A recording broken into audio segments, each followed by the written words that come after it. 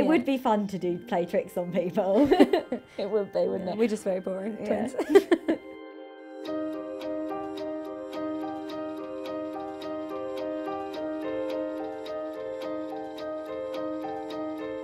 Twins, one of the most perfect natural resources for scientific research.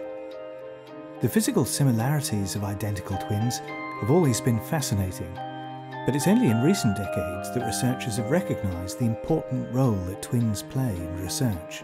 Although we might look the same and sound the same, like our personalities are totally different. By studying the differences between identical and non-identical pairs of twins, it's possible to untangle the huge and complex nature-nurture debate. We can see how the environment and our genes interact and affect everything from how well we do at school to understanding autism.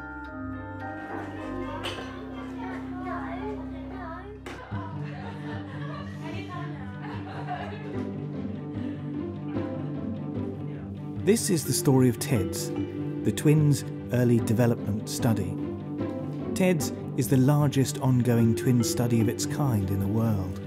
It includes over 15,000 families with twins, followed from birth for more than 20 years, providing researchers with a powerful resource to help improve the prevention, diagnosis and treatment of many health issues, understand how and where we live affects us, and helps us know more about our potential and limitations as human beings. Across the globe, more than 100 collaborators are working on projects using data from TEDS. More than 300 scientific papers based on TEDS have been published, almost half of those in the past 5 years alone. So weird, how many minutes apart were you born? 8. But she always says respect your elders. Like. To celebrate the 20th birthday of TEDS, we'll go behind the scenes, meet some of the twins, and share some of the insight unlocked from the enormous wealth of data created over the last 2 decades.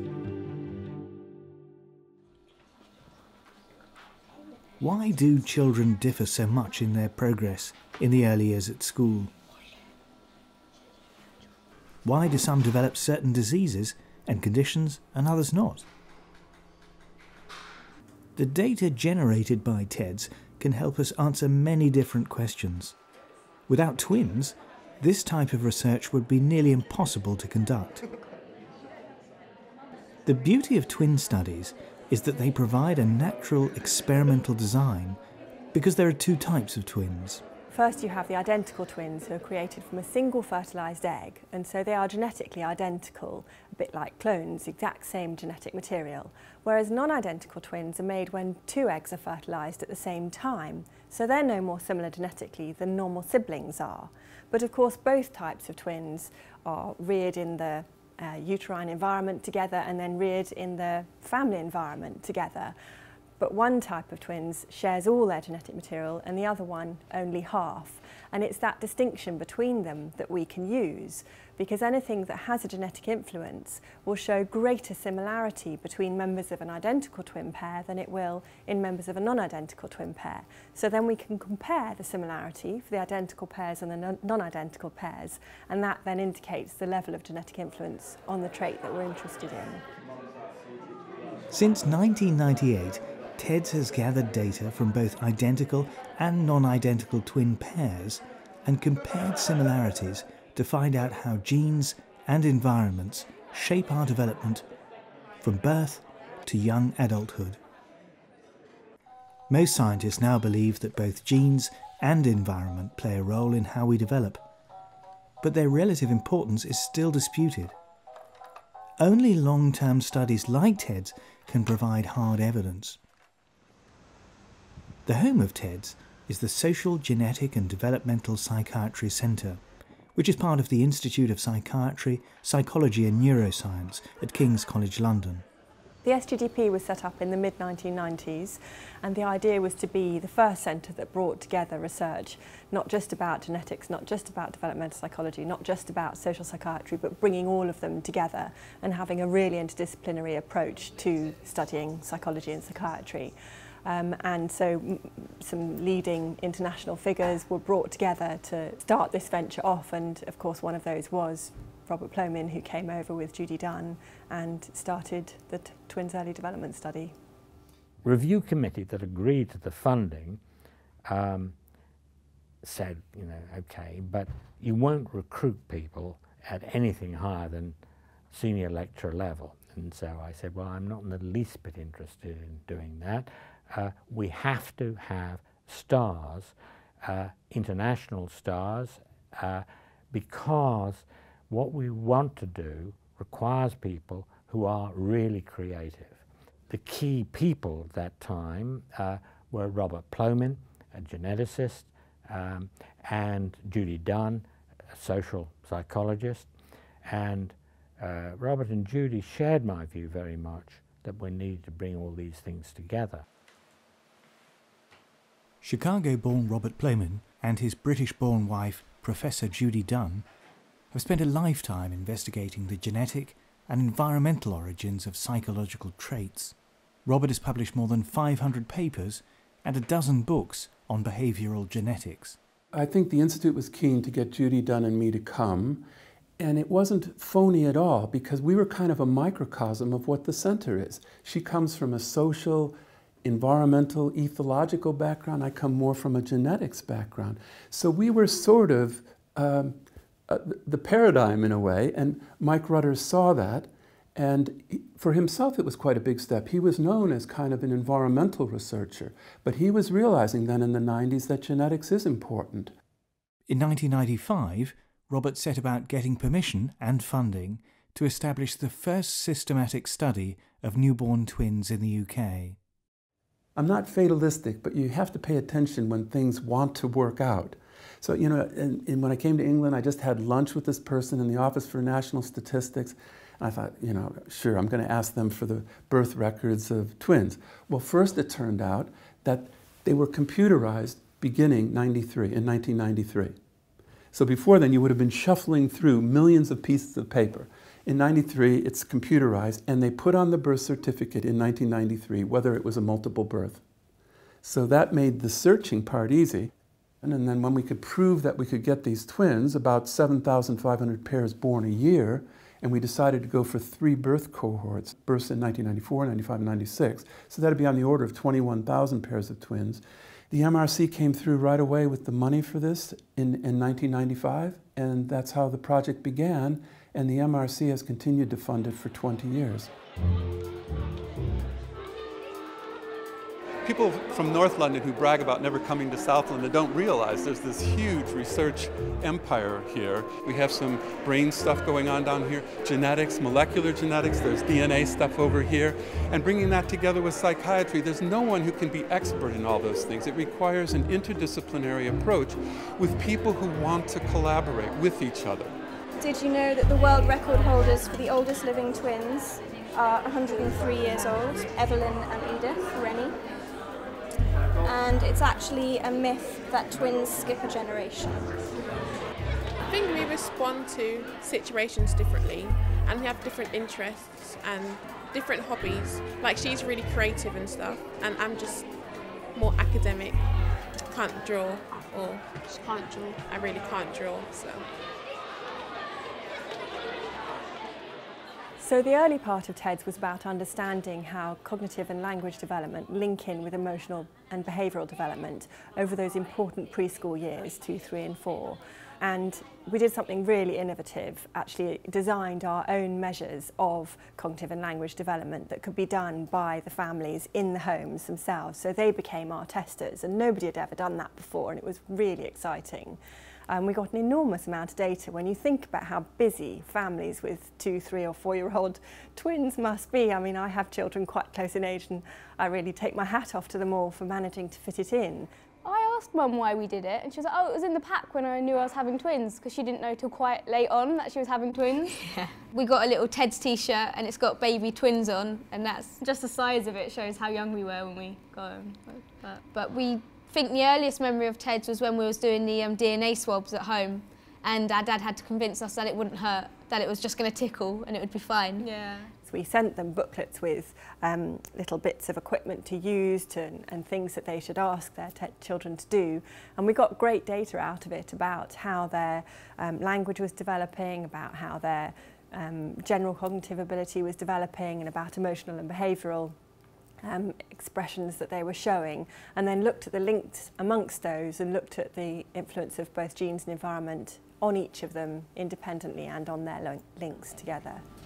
So this is the 4-year study, and essentially we're looking at some visualization measures. So we're looking at the twins' abilities to find pairs of images that are identical, and of course it starts off with quite simple pairs, be it find the 2 squares, find the 2 triangles. As they became older, the twins themselves were able to complete the tests. I remember the first TEDS we did. Got a day out of school to get paid. And we never got, like, there were toys and then you could choose the toys or like the money, and both of us just chose the money all the time. That sort of shows what people were like. They've been with us since we've been small. They've given us home visits. They're kind of always a part of our family. Yeah, they're always with us, and they never forget our birthdays. We're always getting a birthday card from them as well. I remember having to do one where I'd have to look at like eyes, but just eyes, and try and work out what emotion they were expressing. Oh, I thought, so difficult. Right, it was so hard, wasn't it? They ask us how much alcohol we drink each week. They ask us if we smoke. It varies. Well, all we sorts don't of things. smoke, but the alcohol varies. TEDS families have taken part in studies at regular intervals throughout their lives, and tests for smaller groups are added all the time. Over here we have some ladies doing the mailing, so we have a mailing out that's coming for TEDS BRICS study. We want to know whether spatial rotation and spatial visualization are different or the same abilities, and whether they are different in 2D or 3D environment. We're sending out 4,000 of these to the twins, and they're going out this week. The TEDS database is vast. Over here we have our data manager, Andy, so he's really responsible for collating all of the data and accessing all of the information that we have from over 20,000 twins. So really without his input we couldn't do what we do. Individuals in the dataset are not identifiable in any way. Dates of birth and names are removed. Each family has an encrypted, unique identifier. We were kind of exposed to like another pair of identical twins we kind of like latched onto, which at the time seemed completely like normal, but now in hindsight it must have looked a bit odd for people. And because our mum's identical twin as well, so that made it actually a lot better, I think, growing up, because she kind of had a little bit more of an understanding of not how twins should be treated, but how to avoid coming across as being like the identical or same person. So we would always kind of dress reasonably differently and things. Yeah, it makes me kind of cringe thinking about having to like swap clothes and things like that. We're exactly the same taste in music, the same taste in clothes, the same taste in TV. Yeah. So, like we said, we share each other's clothes because we just have the same fashion sense. So if I see something on Tasha, I think, oh, that looks really great. Can I take it? Well, it's normally the other way. Yeah, Tasha comes and raids my wardrobes and says, can I wear this? Can I take this? Can I take this? It's like a shopping trip when she comes around my house. It's great. So, no, same music. Same music, yeah. If Tasha made a CD, I'd be like, oh, can you make me one as well? Because we like the same things. No, it's quite handy, actually. Yeah. TV watchers saying we're both into all that cheesy, The Only Way is Essex, Made in Chelsea. Geordie Shore. All that sort of stuff, we both love it. Yeah. No, that's the same. Yeah.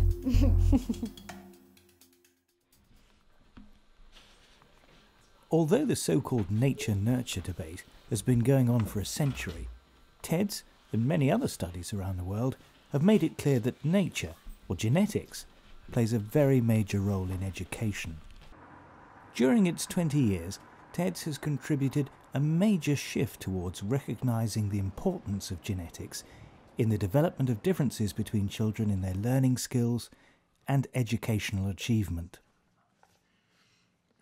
TEDS has found that genetic influence is not only significant, it's substantial, often accounting for more than half of the differences between children.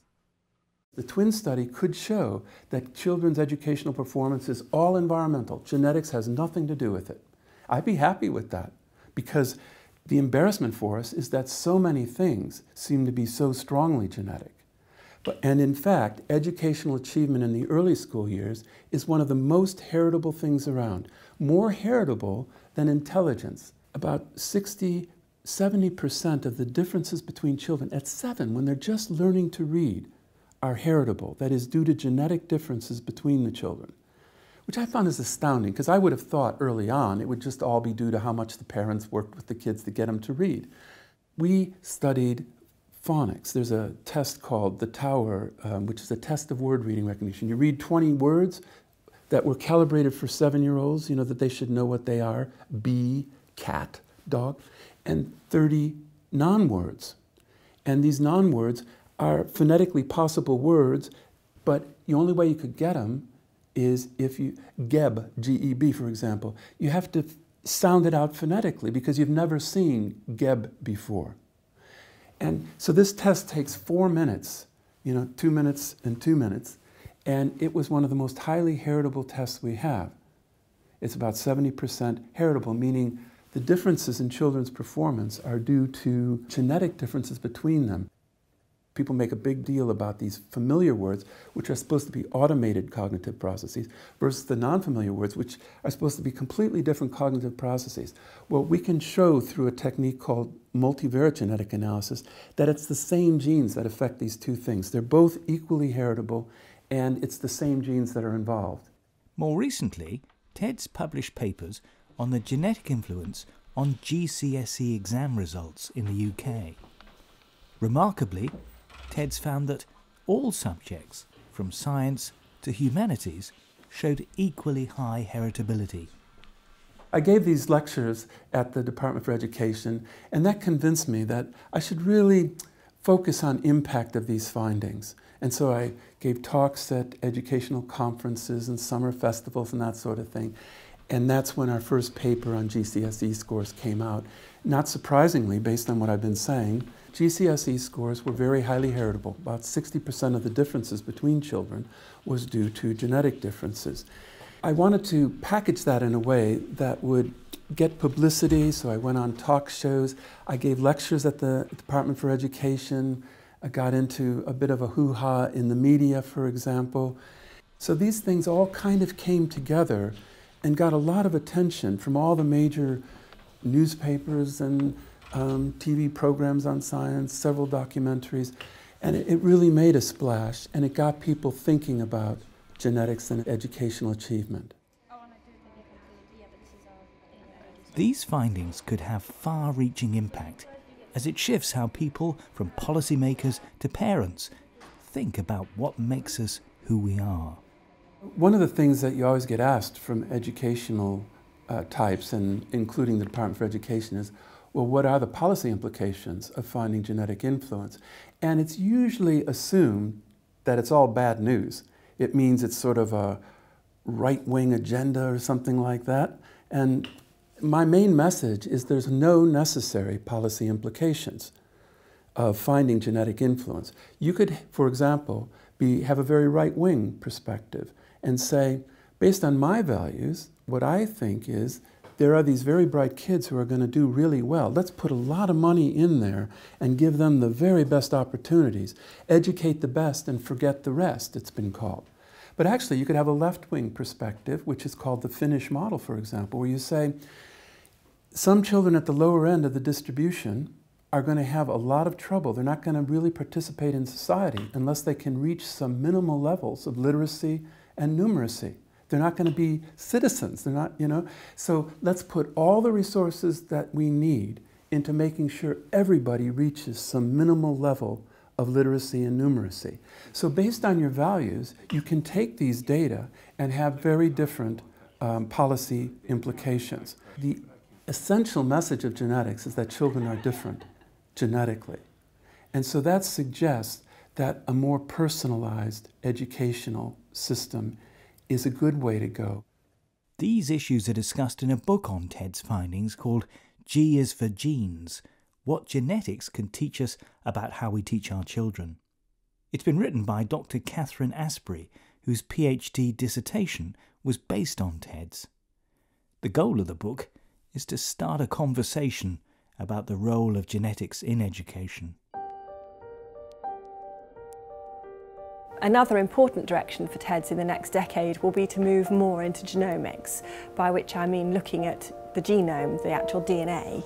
Sharp scratch? Traditionally, DNA extracted from white blood cells used to come from blood. It's expensive, also it's quite an invasive procedure. We can now get high quality DNA from saliva samples where the participants can spit straight into a tube. So these are our DNA collection packs. We've actually sent these out to approximately 5,000 TEDS twins in order for them to collect their saliva into this packet, and then they'll send it back to us and we process it downstairs in the labs in order for us to sequence their DNA and run a number of studies looking at learning and various cognitive abilities. So once the samples are received into the lab, they then get scanned into our lab sample tracking system, where they're then put into racks, batches of 72 samples, and then they're brought forward for DNA extraction. An average study now will involve 500 to 1,000, and manually we can't do this kind of work anymore. So we have to involve robotics and automation. The machine behind me will do a lot of the basic diluting, sample transfers. The DNA we put in, it gets chopped up into uniform chunks. They are then transferred into new, smaller barcoded tubes and racks, where they can be stored in a freezer at -80 degrees. Combining this new molecular information with the 20 years of traditionally gathered twin study data takes TEDS into exciting new territory and will help to speed up the process of applying new developments in basic science to everyday aspects of life, including education, health and well-being. With a chip the size of a postage stamp, you can measure millions of these DNA differences between people, and it's now very cheap, say like 40 pounds or something like that, to do this. So that's revolutionized genetic research. Modern genotyping machines, like we have here, they can scan a single sample for 900,000 probes in roughly about a half an hour. Being able to have this DNA to back up the data that's been collected, it's an amazing, valuable resource. Because we have this twin method, we can get at the bottom line of genetic influence. Whereas the DNA studies start way down here at DNA sequence differences. What we want to do is to go on and identify which bits of genes across the 23 pairs of chromosomes, to identify the specific DNA differences and trying to pin down the biological processes that might be involved. That'll change everything. We'll begin to understand how those genes affect cognitive development. The TEDS legacy really is the breadth. There's a real focus on developmental psychology, cognitive and language development, educational outcomes, mental health in terms of emotional health, behavioural problems, and we also have a lot of information provided by the families about the environments that they live in, their family dynamics, about how they collaborate with one another, and all these variables can also feed into thinking about the cognitive and language outcomes, the educational outcomes, and the emotional and behavioural outcomes. And so it's the richness and the depth and breadth of that data over such a long period of time. TEDS is also the perfect natural experiment for looking at environmental effects. How we live and what we experience can affect how we perceive ourselves and our many different life choices, from subtle differences in personality to gender identity, our sense of being a man or a woman. I think at the back of my head I've always known. I've always known you were different. But it's nice now he's actually said it out loud and we can just get on with it. So it was no surprise? No. I think for Mum it was kind of like a, are you sure? Are you really sure? Are you sure? And I'm just like, Mum, think about it now. You got a boy without getting pregnant again. What? She got best of both worlds kind of thing. I think he's a lot more showy, I think. Showy? Just maybe a lot more out there, extroverted. Yeah, I probably agree with that. And like... Maybe you wouldn't use the word showy. Well, maybe I would, I don't know. No, I think like, because at school, you were always the cool one. Oh, you definitely were. Cheers, mate. That's all right. No, but you definitely, and I was always more the like, I was Jay's brother. we did a perception study, was it this week? But I like now you can see your results like straight afterwards, and you can see how you did.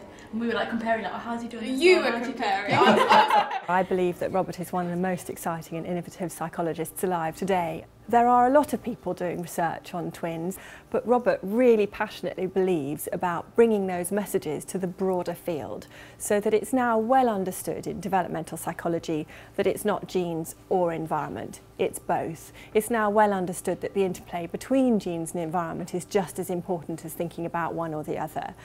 I really think that Robert's work and the publishing that he has done and his numerous thought pieces across the years have been very influential in encouraging developmental psychologists around the world. The whole goal of medicine these days is not to just have dramatic interventions and therapies after someone has a problem like schizophrenia or obesity or depression. It's to predict and then to intervene to prevent. Because as my mother always said, an ounce of prevention is worth a pound of cure. And it's really true. We're not very good at curing things, you know, like alcoholism or schizophrenia. But if we could predict and then intervene to prevent, we might be able to have more of an impact. And TEDS is the ideal framework for that sort of work. Another very valuable aspect of TEDS is that it's providing this huge resource for any academics interested in the type of data that we've collected for years to come.